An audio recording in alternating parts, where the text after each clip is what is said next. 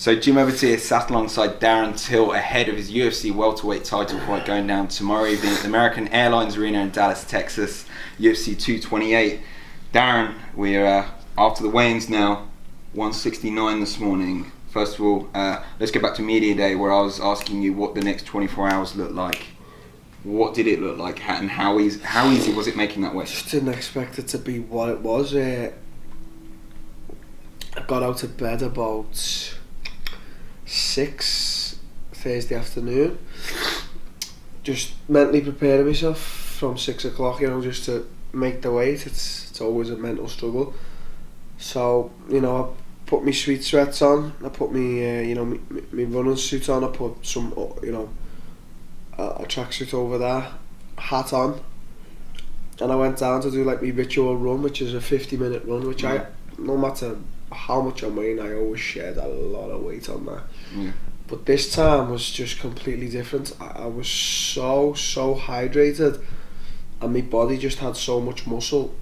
I literally, the treadmill when I got off it was like, I think they wanted to bring me off it halfway through because they thought I was going to slip. It was just drenched full of water, and I was like, usually on them runs I take about 1.5 kilo off, 2 if I get a good day.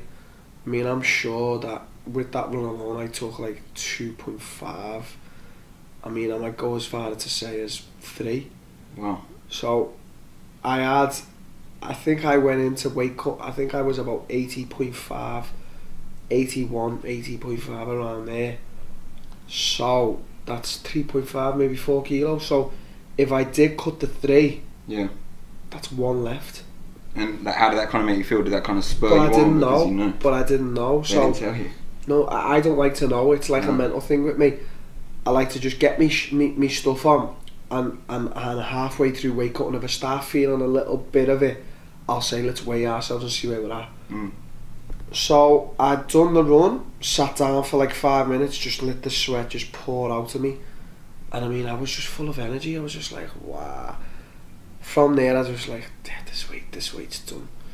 So then the guys told me that the sauna was just chock, it was just full of people. I was like, okay, yeah, let's go, and, you know, let's go there. I didn't know if Woodley was there or not. I know he's been in and out the sauna all week, so he's a wrestler, so wrestlers cut weight in saunas, they are known for that.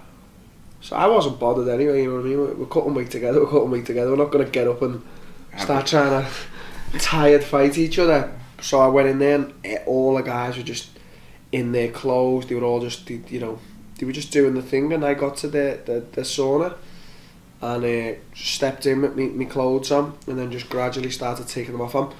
I'm not a guy who sits in the sun with the clothes on. I like to see the sweat just for my own mental state coming off me.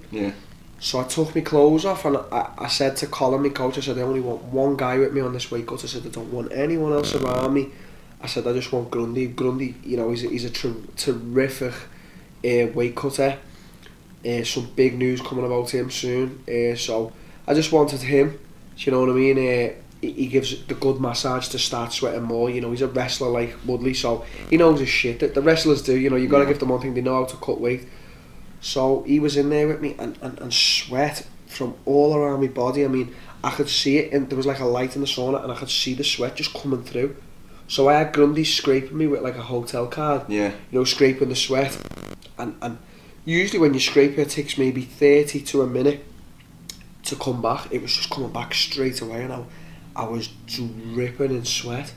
So I thought to myself, if I do maybe four sessions of this, 5-7 minutes, I was like, I want to check my weight just for me own. I just want to see what's going on.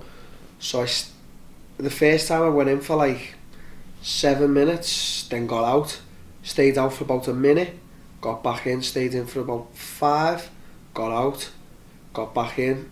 On the 4th go, I said to my nutritionist, Owen, I said, should we check weight? I said, I know you're eager to see what my weight is. Colin was standing there, he was eager, and Grundy was also. I think we knew I was close.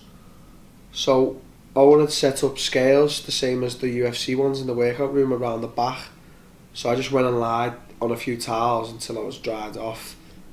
And then I said, come on, let's check. So, you know, stepping on them scales, you know, was like, oh, is it going to be good, is it going to be bad? I was expecting myself to be about 173. Yeah. Now, if I would have looked at 173, I would have been like, that's amazing, that's terrific. It's good. I'd made weight. I stepped on and I'd made weight. I was 170.2 at the Swift. How did that feel? I've never made weight that quick. That you're talking 50-minute run and then maybe 20 minutes in the sauna. That's not even 2 hours work. All the fighters have been in the sauna before me. Zabit was actually running next to me. You know, he looked like he was having a tough cut. The Russians cut hard anyway. I mean, they're just fucking animals. But, you know, on my run, I was running fast. I always smash me run. I love the run to see how the sweat is. You know, it's you know, sometimes my speed bump is the hours and hours where your body just does start sweating. But I've never ever in my life, ever, all the weight cuts I've had over 80, you know, had a weight cut like that. It was just terrific. How did it feel when you stepped on early last night and you'd made weight already? I was just like, wow, these 3 weeks. I had energy all week. I mean, I seen that Woodley said he seen me getting carried around. He never seen me getting carried around. Clear that up, was that bullshit? That was 100% bullshit. We passed each other in the hallway on Tuesday night, I can't remember, and he had all his sweats on his Monster tracksuit and I had my tracksuit. My tracksuit was visible for the sweat, so yeah, I did have a bit of sweat, but I had 2 tracksuits on, so the other one was more sweaty. But he knows he'd never see me getting carried nowhere. I think he just wants to, you know, play on the weight thing. Yeah, but it's just fine, mate. Mind games is good. But this week, I was just full of energy. I was smashing me runs. And I made weight last night like I've never made it in my life. To see that, I just came back and funny story. So my girlfriend, she's trying to sleep last night, and I don't know why I was doing this, but I was just craving like something so bad. So I was watching this guy drinking a can of Coke, and it is he's the craziest guy you have ever seen in your life. I'm going to show this to the video. So his name is something like ASMR. Drinking a can of ice cold Coca-Cola. Now this video is 2.8 stupid. So this is him right there. We'll try and superimpose this in. Okay. Oh, this is. See, I've been watching this video. It's right. So he puts this up, and then he speaks dead softly into the camera. I mean, he's a bit of a like thing. Guys, and welcome to another ASMR video. Now this was requested by Junta, so thank you for the request. I hope you enjoyed it. So he drinks a can of Coke, and it was just making me so happy last night knowing that I'll be able to do it. Oh. Here's the can, ice cold. Ice cold. Oh, now he does that. I don't know why he does that, but he does it. But I was loving him last night. What's your girlfriend thinking of it? She's asleep. Oh, he's got the glass. Now I have my usual glass of ice. Oh, he pours it, he shakes it. Had you had a can of Coke at this point? No, I was. Oh shit! Yeah. I was on weight. I was dying. I weren't dying, but I was just everyone knows what the cravings are like. Oh, he goes for it. Oh, I don't know what he's doing. What is he doing? He's got a load of subscribers though. He's gonna go for it. Cheers. Oh, cheers. Watch.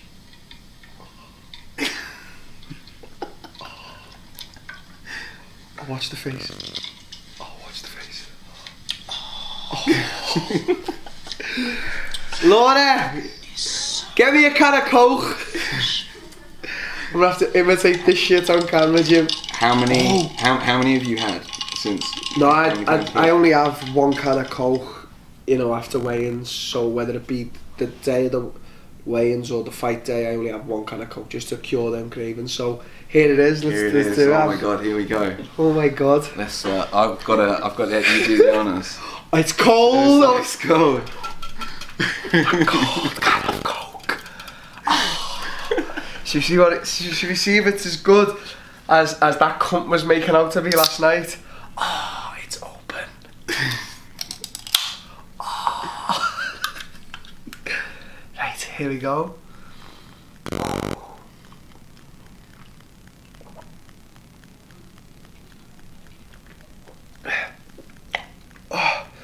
Good? Fantastic. There you go. Smashed it. Was it as good as you'd have imagined? Yeah, it was. I did have a can of Coke last night at 3 in the morning. Did you? Yeah, that was just... My weight was like 169, so I was like... Yeah. There's no reason to stay a pound under, so I'll have a Coke. So I did have like half a glass, and then I came back up. Sorry, this was at 1, and I came back up and I said I'll check at 4, and then I checked again at 4, and it hadn't moved, so the Coke hadn't really done anything to me.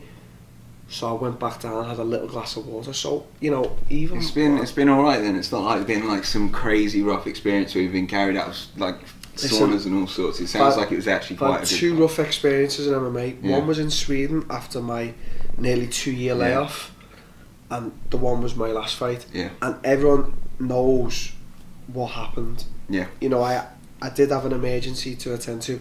Stephen Thompson knows this, his father knows this, but they made such a big deal out of the weight cut, even leading up to now, that it was like, I've seen even some guys comment like, can we just shut up about Till missing weight for his last fight, because it's like he's the only guy who's missed weight. You know, I don't want to name names, but we know that a lot of guys have missed weight in the UFC, so... Like you say, it was almost like everyone just focused on the fact that you had missed weight and no one else had ever done it in history, right? Yeah. So today, when you step on the scales, 169 pounds, there's there's already an iconic photo kind of doing the rounds. You're flipping the birds. Colin said to me it's his favourite photo he's ever seen. I mean, that is some photo. That's a hell of a one, isn't it? Photographer. He's following him on Instagram. It's a very good photo. What's his name? Photographer. I don't know. Oh, I've seen him. I think. He's very good. He's very good. Works for the UFC, but it is going to go down in history as one of those iconic photos. But tell me, what was that feeling? Because you were kind of talking about it in the media day. This was a big statement to everyone. It was, yeah. It just was. I'm gonna tell the truth right now. I'm gonna be totally honest. I am just. This is truthful now. I'm a guy. I don't let the opinions of anyone take over my mind or anything like that. I as I say time and time again, I don't really care. But this time, it's like, what's that famous Einstein saying? If you something, you tell a fish. If you judge a fish by its ability, it's like if you tell a fish 1,000 times or something, you're stupid. It'll start. Or it's not actually an Einstein quote, but it's a quote. It's something along the lines. I'll find it now. Like if you tell, you know. You can tell a lie 1,000 times. Yeah, but it can be translated in many ways. I've seen the quote, I don't remember, but like that many people were saying that I was going to miss weight for this fight against Woodley, that I actually was thinking, am I going to make weight like a D? Like, fucking... Put the element of doubt. Yeah, right? Just that element. So, you know, when I arrived to work with the nutritionist in Vegas, he checked me weight the first day. He was like, yeah, you're great. We're going to fly this rate. And I was like, okay, I'm usually what I'm always around. I'm like, and I was happy. Meals were great, big. I mean, meals were too big sometimes. Like, I was coming down for breakfast and I swear I had a bowl of oats like that with all sorts, and I was like, I was only eating half of it. I was like, this is way too much. I'm not used to this. He was like, Till, eat it, trust the process. So a stranger basically coming from George Lockhart, his like firm, you know, Lock and Loaded, whatever it's called. You know, a young kid, he's only 21.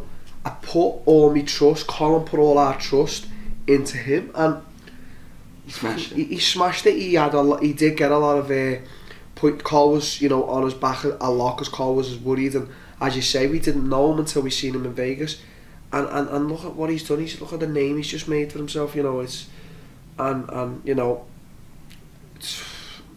if whatever happens, I'll always work at that guy now, you know what I mean? He's just, and I like him, you know. Yeah. I do like him. I think he's dedicated and he's ambitious to what he does, you know. He reminds me of me, how hard working I am, so perfect. He grabbed that opportunity by the balls and he really went far with it. Perfect. You know, obviously now They're gonna go. you've made the weight now. We're now smashing a can of Coke, but I guess now the mindset switches to the fight. How do you kind of feel mentally now ahead of this one? Like Darren, obviously all week has been a difficult character to deal with for other people, I guess, in the media as well, with everyone, and he's been acting slightly as if someone has got in his head. I would say that. How do you kind of approach Listen, it? I can't speak for Darren. I don't want to sit here on camera and say Darren's what, 36? Darren has had harder fights than me. He has beat better competition. Why would I sit here and say, no, I have or whatever? He has. He is the champion. I don't know what's going through his head, good or bad thoughts. We all have the good and bad thoughts. I have bad thoughts. What if this happens? It's just the mentality of a fighter. Will fighters say it? I don't know, but I will, because I'm not afraid to speak about my fears or anything, or that just shows how mentally tough I am. He knows the test ahead. He knows the test ahead. He knows I am a test. He knows I'm not a pushover. I'm not coming in there to make the numbers up with him. I'm not coming in there to say, oh yeah, I fought the champ in a good 5-round fight. No, I'm coming in there to beat Darren Woodley any way I can. Like that's how I'm coming in the fight. So it doesn't matter how he's feeling, how he is mentally. It doesn't matter how I'm feeling or how I am mentally. We are gonna fight tomorrow. So, you know, today I still don't think I'll out the fight. I'm looking forward to the weigh-ins now, food later, and then when I wake up, I'll be like, okay, this is what I've been waiting for 6 weeks, and my happy night has came. I'm a happy man. So it's good. I'm just glad I made that weight. You did say yesterday that was going to be a massive part of the week for you. Does it kind of make you feel different now as you walk into tomorrow, that there is kind of that pressure? That's done now. You've made weight. You've done it. Just all eyes are on me. Like, you know, you saw that I've just literally been like 3 times in 1 week. That's just strange. And they were like, they said like something. What did they say to me? They said, "Oh, we've got water for you to drink." I said, "Listen, there's nothing in my shit. There's nothing in my shit unless it's something like Canelo. Someone's putting shit in his meat. There's nothing in my fucking stuff. Don't you worry about that." But they've been, you know, all eyes on me. The UFC wants to know, you know, what was going on at the institute. All eyes were on me. You know, it's just and now it's all eyes off me. You know, I'm not a bad person. I don't wish this on anyone. But let's just hope someone misses weight soon and just get the eyes on him. But no, that's a joke. I don't wish anyone missing weight up on anyone, even my enemies or whatever. It's just not a good thing. It's not a good thing. The hate you get for it's ruthless. I swear to God, the hate for you. You know, anyone with less more of a little bit of toughness in here would have been like, fuck, I can't stand this. But every single person who asked me the question about weight, I responded. I didn't shut no one down ever. Not one journalist or interviewer. Any time I responded, because I'm true to my word. Adversity, good or bad, I will face it head on until I rewrite that wrong. And just a few hours ago, I rewrote it. You certainly did. Like, let's wrap this up then, because you're about to head across to the ceremonial weigh-ins now. One last stare down. How does it end on Saturday? Like, I know it's a very cliche question, you know, but how does this kind of end? Because I know you do kind of look at the way this fight could play out. I'm supposed to say I'm gonna win. That's what the cliche. That's why it's so cliche, because you're not gonna get me sitting here going, "Oh, I want to just have a good fight with Darren and you know, made the best man win." No, why would I want him to win? I want to win. I want to do everything to win, and hopefully so does he. So that's how it's gonna end, with both of us wanting. It's a big want. Capital letters, WANTING. I'm glad I got that right, because I would have got hell. But that's just it for me, mate. There's no. I'm happy. Everything's perfect. Very different to what Liverpool was, isn't it? It's a very different feeling. Liverpool was amazing. It was. That thorn was in me, and now I finally took it out. So there's no more thorn. I mean, I wouldn't be surprised if Stephen Thompson and his dad's still going on about weight. So, you know, I have a lot of respect for Stephen. I've shared the octagon, but just the way he went on after that fight about weight was beyond belief, because he knows that 4 pounds doesn't change the difference in a fight. What he wants to play off was the fact that I say I'm a big welterweight, which I am. Yeah, I was bigger than him, but just, you know, I feel like he and his dad went on unnecessarily. Like, it was too much. Yeah. It was too much hate. It was like, no, and they had every right. That's why I never piped up once. I never disrespected them. But now, I can, you know, him and his father and his team know the reasons, you know, why I missed weight. That there was a valid reason, but I didn't once give an excuse for it. But just because they knew about that reason, the way they went on, it disrespected me a bit. Yeah. Because it wasn't no shitty reason. Dana knows the reason. A lot of people in Liverpool that night knew the reason. Yeah. But they went on and on and on and on for months and months. I kept seeing things pop up here and there. So they disrespected me. And listen, Stephen can get that fight any fucking time he wants. In his back garden, anywhere, Vegas. I don't give a fuck. Just lastly, just one last one, because today's been quite a statement. 169. You just told me it's like one of the easiest weight cuts ever. Does this kind of change the mindset about perhaps having a few more fights than you might have intended at 170? No, it's over for me. Trust me, it's. You don't need to do it. One or two more fights at welterweight. It's just. I'm not putting my body through this as much more. You know, it's rigorous. It is, and people are saying, why don't you just fight in your natural category? Why don't every fucking fighter do that? Then we all cut weight. I may cut a bit more weight, but I started out as a welterweight, and I wanted to finish, you know, with the title as a welterweight. I am 1 day away from this now, so you know that's what I'm away from. There was, you know, when I was 18, I wasn't thinking about, oh, I'll try welterweight. No, I started out, and I'm gonna finish. So I'm not putting my body through this torture. I'm getting older, I'm getting bigger, I'm getting stronger, and I'm getting more mature with everything in life now. So 1 or 2 fights and that's me. Ciao to the welterweight division forever. And if anyone wants to come up and fight me, they can come up. Great stuff. So feelings of excitement now, I bet. 24 hours ahead of this fight. What's just the one last message to the fans back home, because there's certainly a lot of support being sent your way. Yeah, a lot of support. Just thank you. It's been a journey. There's been a lot of, along the years, there's been a lot of disbelievers, and they've now become believers. And you know, back home in Liverpool, that is just my city that I love and cherish. And you know, the support I see from there, from normal people, from fighters themselves. Liverpool's just an incredible city, and I'm glad to be a part. I can't wait to get back Sunday and just, you know, bop my head around to all the places I go to, all my restaurants. You know, I'll be going to the Toby Carvery in Aintree by my uncle's for a nice roast dinner. You know, all the same places, and you know, I'll be out on Fridays and Saturdays having a good drink with me mates. So, I'll be back soon, but I've got business for tomorrow. So, peace. Great stuff. Darren, thanks for your time. Best of luck tomorrow. Thank you, mate. Appreciate it.